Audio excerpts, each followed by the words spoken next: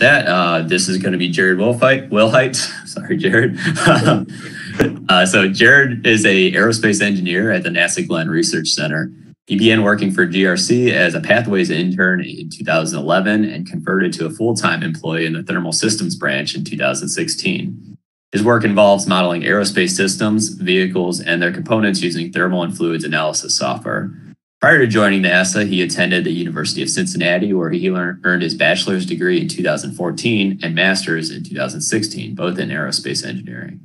He's currently pursuing a PhD in aerospace engineering at Case Western Reserve University through NASA Glenn's Graduate Studies program. So with that, go ahead and take it away, Jared.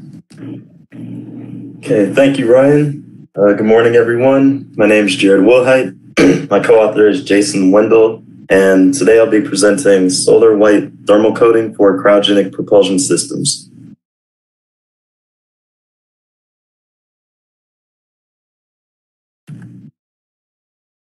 Okay, first I'll go into some background information on the project, then I'll go over our overall collective approach to the project, followed by the modeling approach that I took when I developed the thermal model of the system. Then I'll end with results and conclusions. So thermal control coatings are designed to have specific radiative properties which vary depending on the desired application. For instance, these coatings can be used to minimize the amount of external heat absorbed by a surface in space, or to regulate radiative heat exchange between onboard spacecraft components. The work that I'm presenting today is part of a recent and still ongoing NIAC study focused on cryogenic selective surfaces, or thermal coatings that are made of material that have low absorption of solar radiation, as well as a high emittance of infrared energy, which can enable cryogenic storage, as well as superconductor operation in space. But for this application, we'll focus on cryogenic storage. So this figure shown here shows the sun's spectral irradiance, which starts to become significant at around 0.2 to 0.3 microns. So for this type of application, it's important to have a material that can reflect a vast majority of the sun's irradiance at lower wavelengths while emitting radiation in the longer wavelengths. So current state-of-the-art thermal control coatings absorb a significant amount of ultraviolet and long-wave infrared radiation, which is a challenge that we need to overcome. You can see the current state-of-the-art. A few coatings are AZ93 white paint, single layer silver, as well as Chi-Optic quartz. This absorbs the least amount out of the three. However, a much lower percentage is needed for cryogenic storage. So for this project, a lot of testing and studying was done on different white powders that we could use for the solar white material. Ultimately, our group decided to go with yttrium oxide, mainly due to its ability to reflect a majority of the sun's irradiance, specifically ultraviolet or UV above 0.235 microns through infrared up to 8 microns. And this equates to a solar absorption of about 0.2%, which is much lower than state-of-the-art. And other positive properties of this material are that it's lightweight, hydrophobic, and chemically stable. This picture on the left shows a cryogenic thermal coating, which is composed of a thick scattering layer of yttria or solar white on a thin silver reflector. Since the yttria has low solar absorptivity, the scattering layer is able to reflect the UV and visible radiation, as well as the near to mid infrared radiation, while the thin silver reflects the far infrared radiation from about 8 to 12 microns. And at the longer wavelengths, you'll see that the scattering material becomes emissive and then radiates this energy. This helps to provide cooling. So the combination of the thin silver reflector with the scattering layer of solar white material can theoretically reflect about 99.9% of the sun's energy when used in deep space.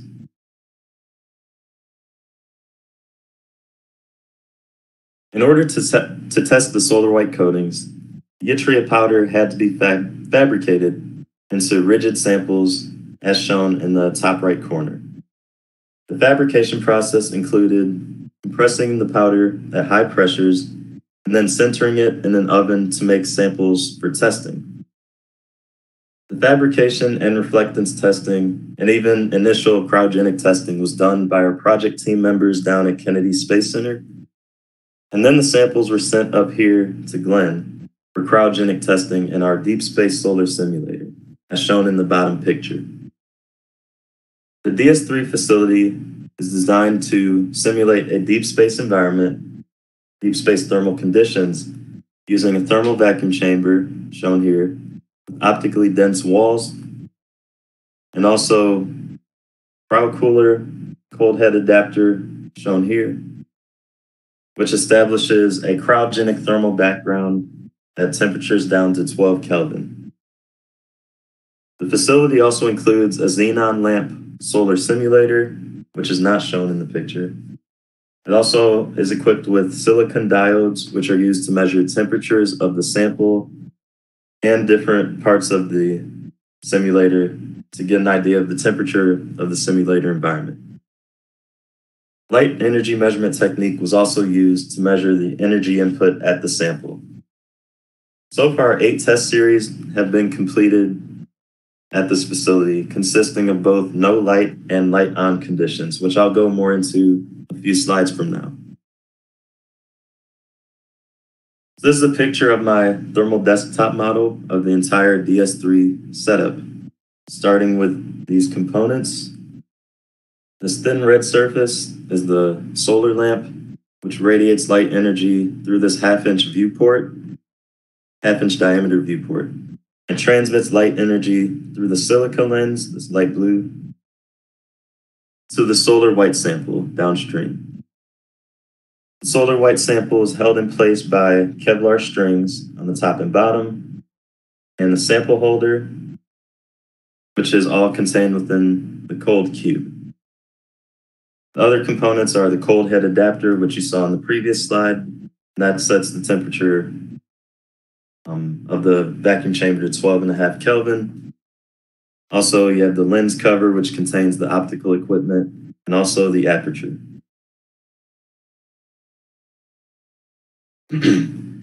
So I was tasked with developing the thermal model so that we could get a better understanding of the energy inputs to the sample, and also so we could verify the results obtained during the tests, as well as determine how the infrared or IR affects the simulator environment.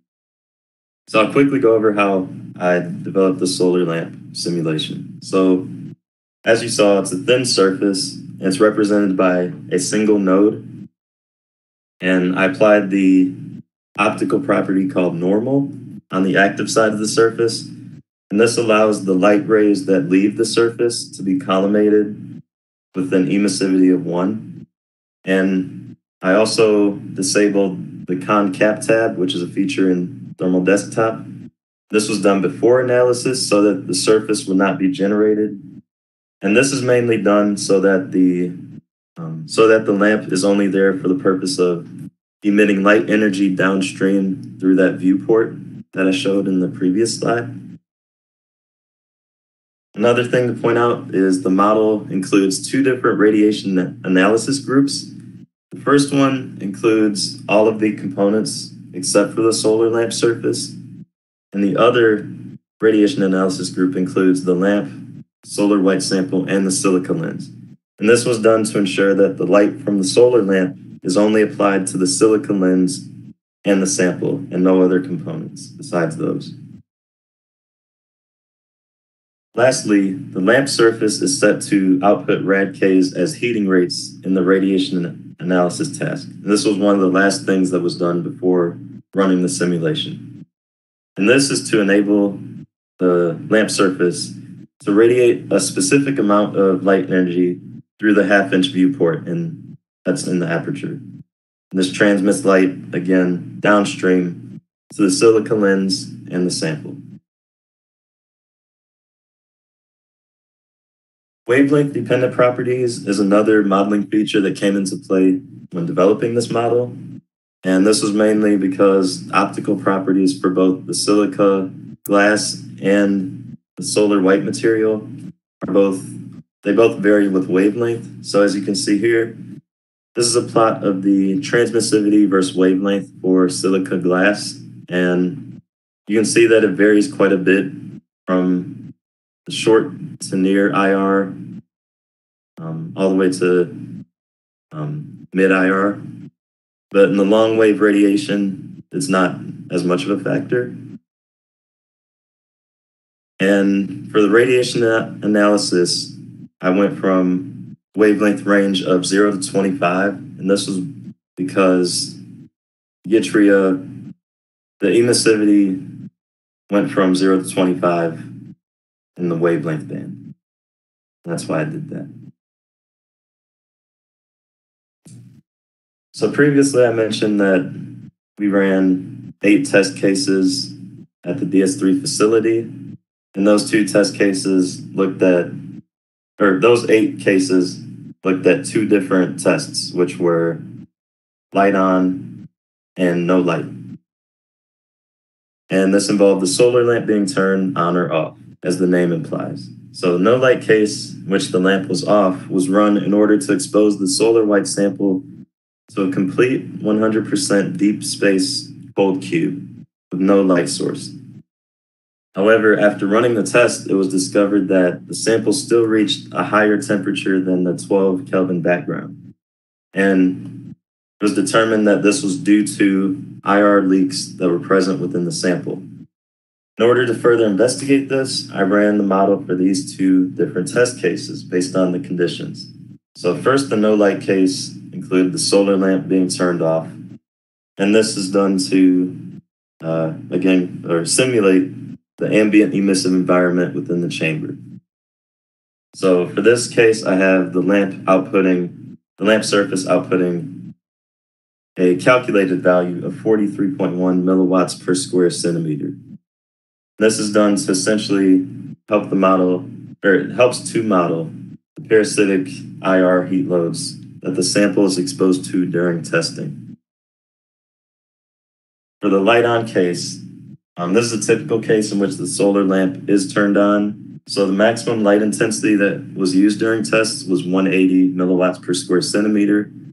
So when you add this plus that calculated ambient IR contribution, you get a total of 223.1, and that is what I used for the output for the light energy for this case. Now for the results for the no light case. So the cold cube and the sample holder are both at close to 12.5 Kelvin due to the boundary condition of this cold head adapter. Other nearby components are close to that temperature as well, like the lens cover, average temperature of that within the 20 Kelvin range.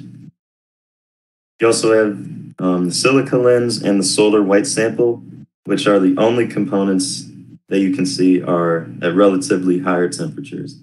This is due to the radiative exposure from the solar lamp. So as shown in the last slide, only the calculated ambient IR contribution is emitted from the lamp surface for this case. And as the lamp radiates that light energy, or IR energy, to the silica lens, some of the energy is absorbed while the rest is transmitted to the sample.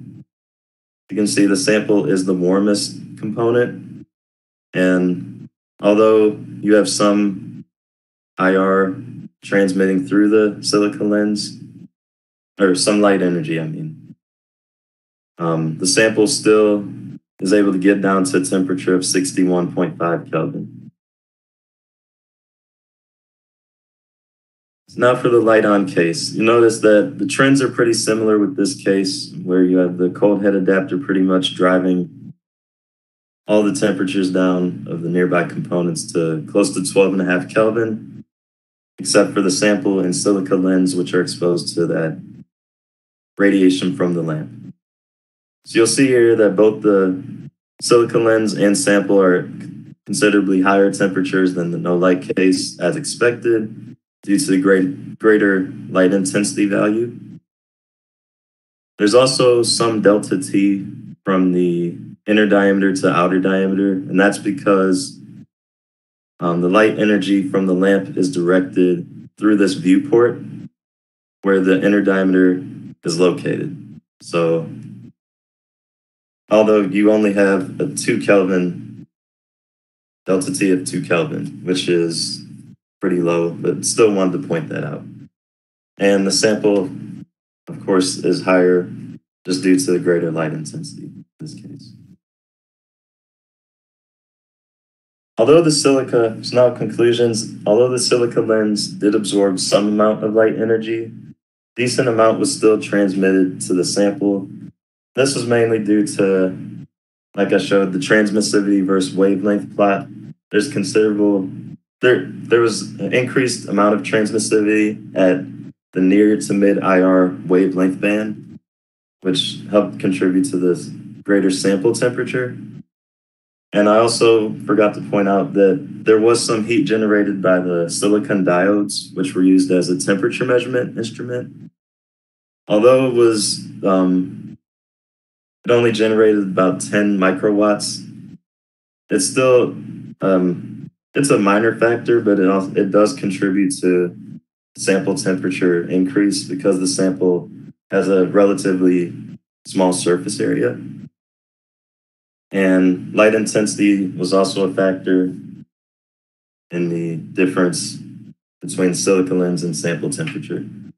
Overall, the model helped to gain an understanding of the energy inputs to the solar white sample, including the effect of IR on the components, and it also validated the results obtained during tests. So the project findings through our collaborative efforts from our project team, both down at Kennedy and here at Glenn, helped to verify that solar white can be used for cryogenic applications. And right now, it is currently being planned for in-space performance testing on the space station. So next steps from a thermal modeling standpoint include exploring ways to apply the modeling strategies like the optical properties, wavelength dependent factors to other deep space models where the solar white can be applied. These are references. I'll quickly point out these two by Dr. Youngquist down at Kennedy. He's the PI for this project. And that concludes my presentation. Are there any questions? All right, thank you. I don't see any questions yet, but the stream's still going. It's a few seconds delayed. So you actually tested the thermal white in is it like a little hockey puck? Is it a thick coating or was it around like a different material, or is it a thin coating? So are not that thick. They're only like 3 or 6 meters thick. And they also tested spray-on coatings, which are even lower thickness. So okay. Very dependent on the testing. Do you know how durable those coatings are? I guess it's all relative. I mean, it's yeah, I guess it's relative. I'm not exactly sure, but I know that it underwent reflectance testing and it's supposed to be it's supposed to be used on the space station pretty soon. I think. Okay. Yeah, I think right now it's up there. So. Excellent. Well, still don't see any questions. Trying to think if I have any other questions. Okay, here's some questions. Here we go. So what kind of samples will be sent to the ISS? Is it another compressed power or cinder sample, or will it be like painted coating on a metallic sample? It's a good question. So from what I understand, I think the samples that are being sent up to the space station are going to be used on a CubeSat. And I think there's going to be a combination of both tiles and spray-on coatings. And that's planned for, I think, it was supposed to be later this year, but because of everything going on, it's like early 2021. So I think both types of samples. Okay. Okay. Okay. Yeah, this one's from Jared. Might have mentioned it, but did it have a silver backing? Did it have a silver backing? So for the thermal model and for the testing at DS3, it didn't, but with the silver backing, that was just the theoretical test that we ran. But right. Okay. So it's kind of similar to the question that I asked. Is there any research in charring of these samples? So it's kind of like durability and stuff, like, but with reference to charring. There is. I'm not too familiar with it. I know that they're trying to optimize the way that they center the samples. I think the way that they're centered and compressed, I think you can optimize that so that the tiles are stronger. That's about all I know about it. Okay. All right. Let's see. We got another question here. For the light off case, how is the sample the hottest? So you mentioned the IR leak, but is anything calculated? So yeah, I guess kind of go over, what, at least I had another question on the IR leak. So that's just leak from just external components getting in the box somehow or coming through the lens itself. Yeah, so it's a combination of both, like you said. So some from external components, some from transmitting through the lens, and that's pretty much it. So the question asking why is the sample warmer? The hottest, yeah. Yeah, so like I said, from the lamp surface, you have that light intensity of 43.1. So that's considered the IR contribution. So the silicon lens, although it does absorb quite a bit of this light energy, you still have a good amount getting down to the sample. And also the heat load that I didn't mention till the end, that also contributes to it, like the heat load generated by the diodes. So is what you're showing now the light case, the light on case? No, this is the no light. No light? Okay. And then what about the slide before? Oh, sorry. Never mind. I was looking at it a separate, my copy of the presentation. Okay, yeah. Okay. Yeah, you're right. Sorry, my apologies. No problem. Yeah. Okay, so yeah, here's another question on just the performance of the coating. Have you seen any outgassing performance of the spray-on coating? Or again, any hands-on experience with how delicate the spray-on coating is from like a handling perspective? Like, does it get your hands all dusty? Do you have to worry about rubbing off? I don't know. Do you have any experience with that yourself or have heard anything? I don't personally have any experience with it. That was mostly done down at by the guys at Kennedy, but I think it is pretty delicate. I'm not sure how the outgassing performance is. I have to ask about that. All right. We had a bunch of questions coming, but I think we got through most, if not all of them. Okay. So does anyone on our side of things have any questions? Monica, I think this is about it. So yeah, no, the only other question I'd have for you, Jared, is do you know, are there any plans for modern applications of this on an actual mission, or is this pretty much still in just the ISS experiment, kind of the next step? So far, ISS experiments, that's all we have planned, but we're hoping that the near future it can be used, because it started off as what's still a NIAC project. It started as phase 1, phase 2, and just kept progressing. So yeah, hopefully it can be used pretty soon.